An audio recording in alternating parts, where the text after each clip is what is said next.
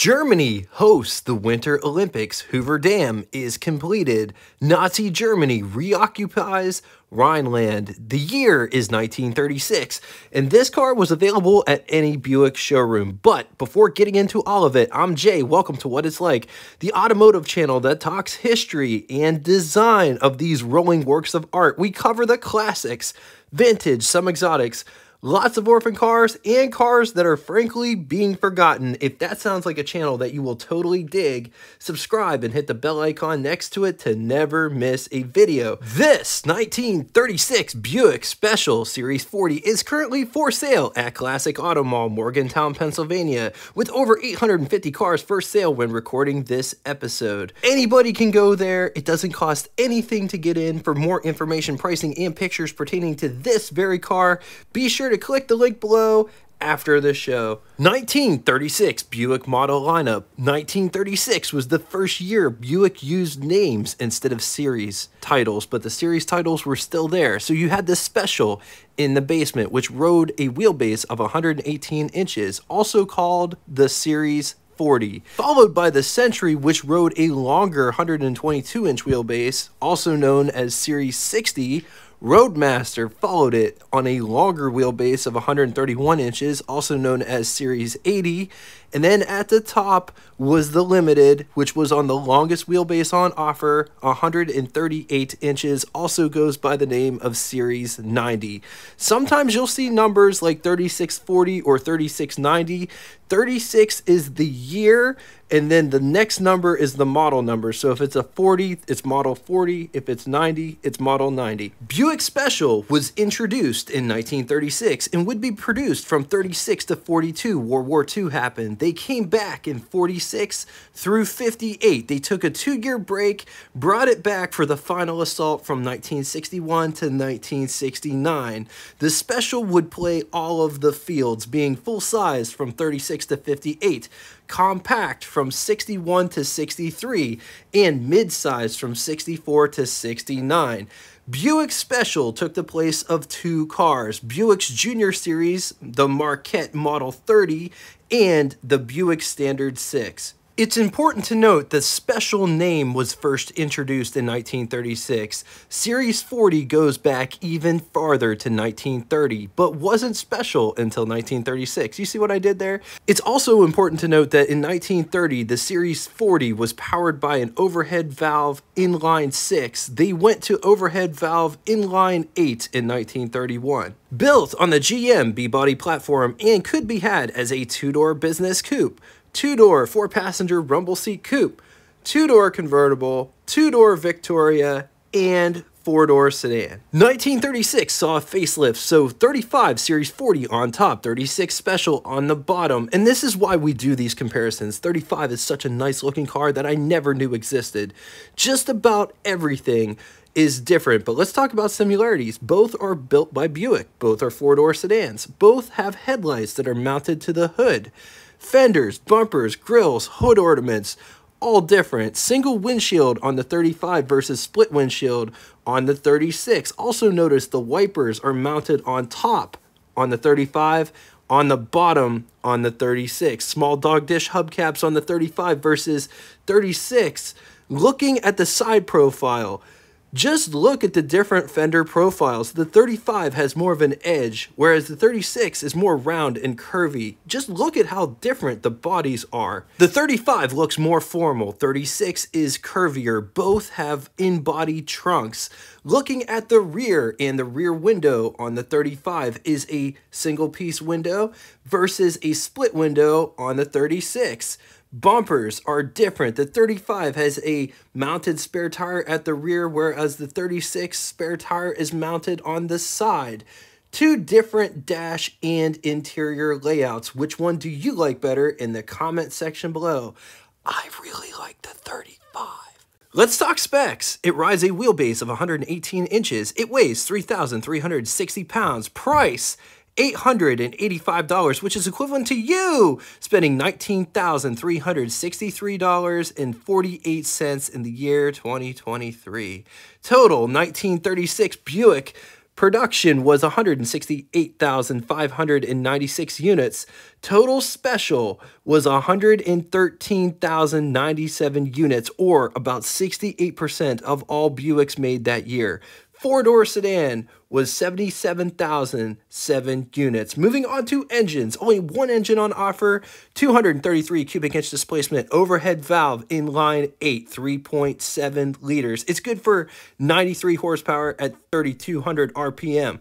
This one didn't have a torque figure, but I did find a torque figure converter online, so this is an estimated torque figure of 152 pound-feet of torque at 1,600 RPM. Bore of 3.1 inches, stroke of 3.9 inches, 5 main bearings, mechanical lifters, Allanite pistons. Important side note, this is the only Buick that had this engine in it, this special. The Century, the Roadmaster, the Limited had a more powerful inline 8. Let's talk chassis. This is for Series 40. I got all of this from advertisements, but it differs between series.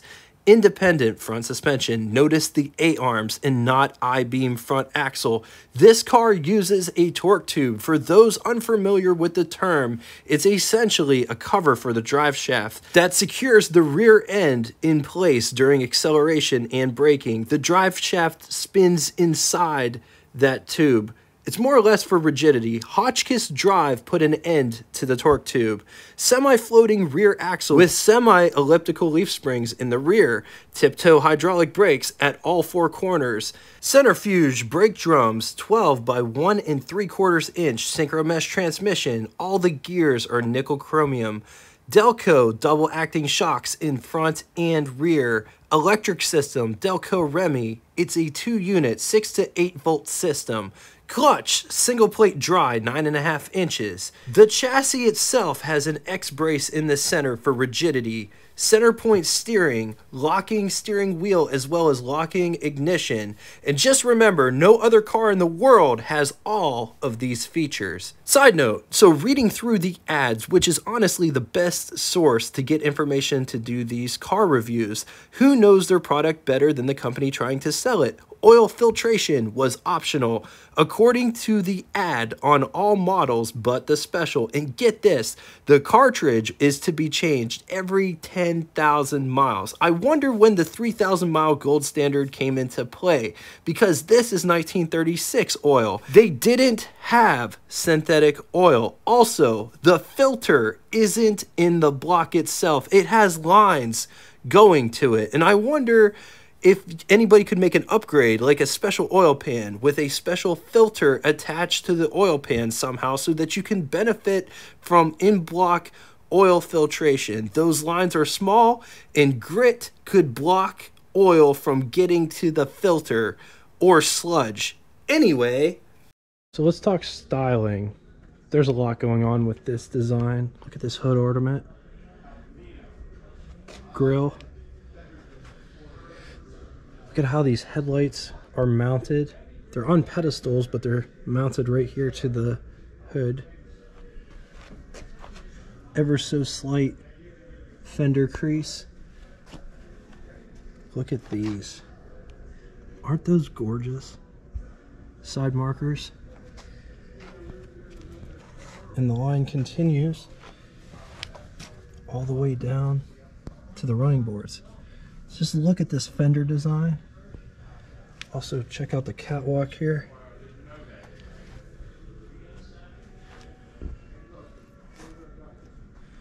Look at the subtle line here at the top of the hood, as well as these lines that come off of the hood, and all of this nice bright work.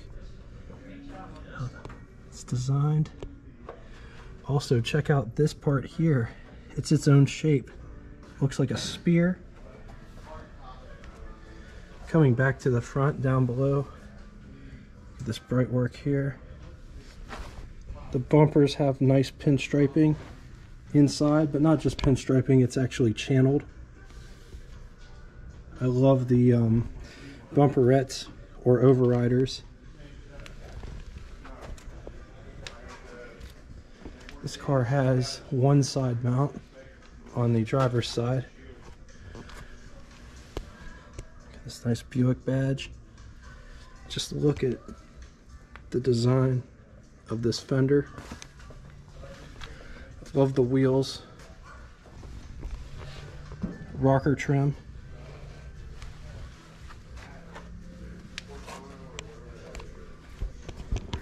This car is teardrop shaped. It comes to, this is the widest point right here for the body. The rear fenders, how they're designed. Tail lights.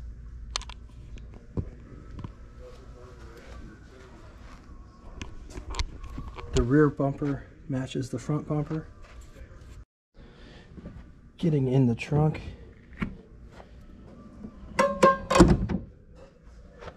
It's got a nice spring-loaded catch. But just check out this trunk. It's pretty big, all things considered. Look at these door handles. They look like they could hurt you if you got in an accident. Just look at how this is all dished. This car doesn't have drip rails. It just has this one little drip pad, I guess. It's just ever so slightly flared out. Here's what the door looks like. Just look at how deep this is. It's got a nice cloth material that goes the whole length of the door. Carpet at the bottom. Armrest, door handle to pull the door shut. Window crank for the big window. Operates like this. Vent window, which is crank operated as well. Door handle to get out. Coming down inside the pedal box down here. Hand brake, high beam switch for the headlights, clutch, brake, gas pedal. Just take a look at this interior.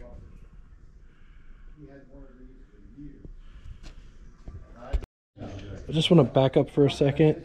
This is as far open as the door opens. Just look at the seat to kick panel ratio. Here is my foot for reference, just so you know.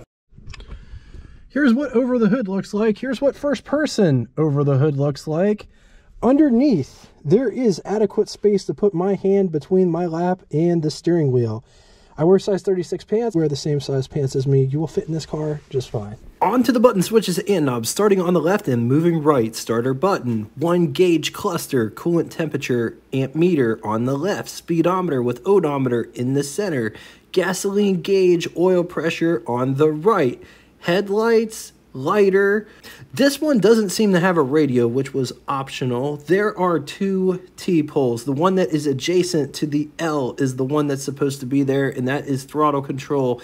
The other one, I'm taking a guess because in all the other pictures of dashboards that I've come across, I didn't see the other pole in that location. It could be for an accessory. It could be for a hand choke because these cars had automatic choke. Maybe the owner wanted manual choke. Who knows? Clock. Up above, there are sun visors, and they look like this. They are quite nice. Look at how they hinge down from the top. That's interesting. Rear view mirror in the center. This one does have the cowl air vent. So if you see right up here, this little trap door opens and it allows air to come down at your feet. Get rid of the hot air coming off the firewall, and that is the highest setting. On to the glove box test. Here's our test subject. Here's my hand for reference. Here is our glove box in question. Man, just look at how massive that is.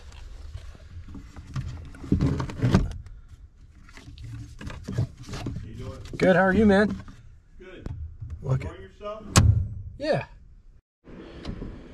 Coming to the rear door, it's a lot like the front door, only it opens up opposite. It's in the back.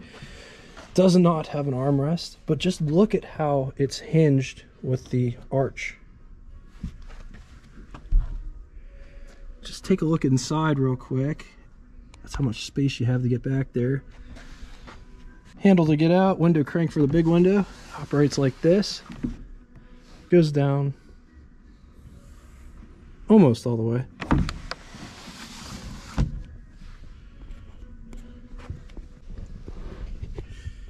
here is what the front looks like from the back. Let's take a real quick gander at the greenhouse, or the pillar to glass ratio.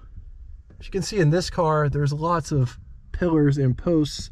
This is what visibility looks like out the rear from the back seat. Notice a split window in the back. Look at all of the windows from the side view. Here is what the seat profile looks like. It's a bit, I don't know how to really describe it. This bench could probably be narrower. I mean, like, look, it's like 1, 2, 3 of my hand length long. It's a pretty wide bench. There are creature comforts back here. You could hold on to this if you wanted to, but this is more or less a robe rail to put a heavy blanket so that you could cover up if it got cold. If you drove this car in the wintertime, the heater was generally down there if it was equipped with one. This one doesn't seem like it has a heater, so it would get cold back here. Ashtray. There is a recessed light. I guess it's not really recessed, it has this bezel around it. Grab handles to hold on to. The windows go down here, as well as these windows open somehow. So look at that. It's a vent window for the rear. It's so classy. There is an armrest here.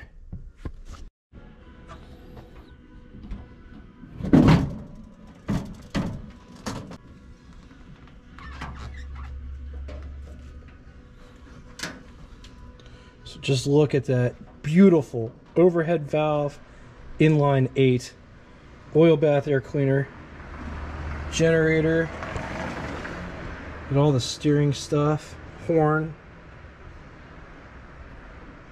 Go take a look at the other side. This hood isn't that heavy, but just look at how it's shaped.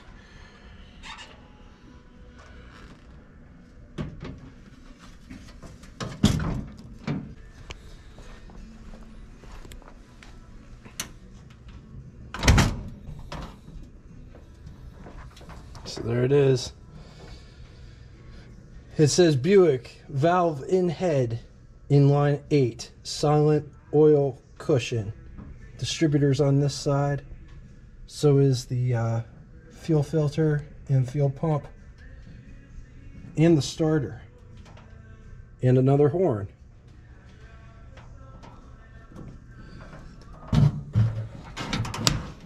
On the positive side, different and affordable overhead valve, straight 8, silk smooth performance, huge glove box, camera fits inside. This car is well appointed at the price point with front and rear windows that roll down, as well as rear quarter vent windows that open, cowl vent, robe rail, armrest, front and rear, styling.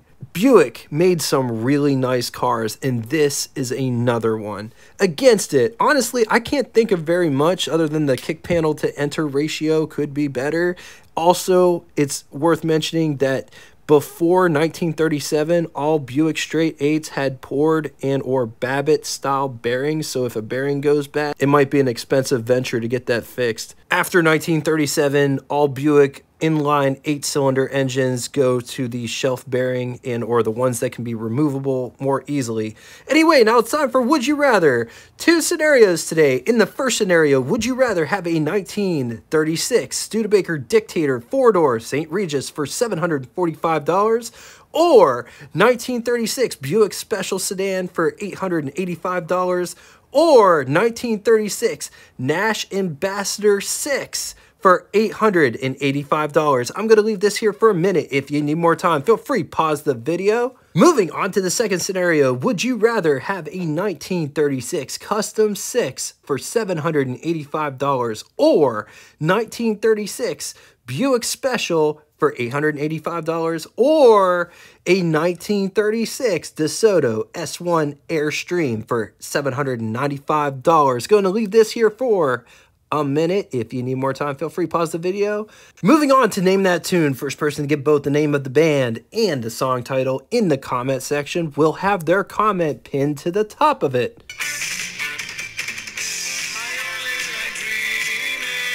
hint for that song, it's not from the 50s or 60s. Anyway, thank you all so much for coming out and watching this. If you'd like to get in touch with me, shoot me a comment in the comment section below, or check out our Facebook group that correlates with this YouTube channel. If you don't have Facebook and would like to reach me, send me an email. All of that will be linked in the description below. Just know I appreciate all of the support. And until next time, toodaloo!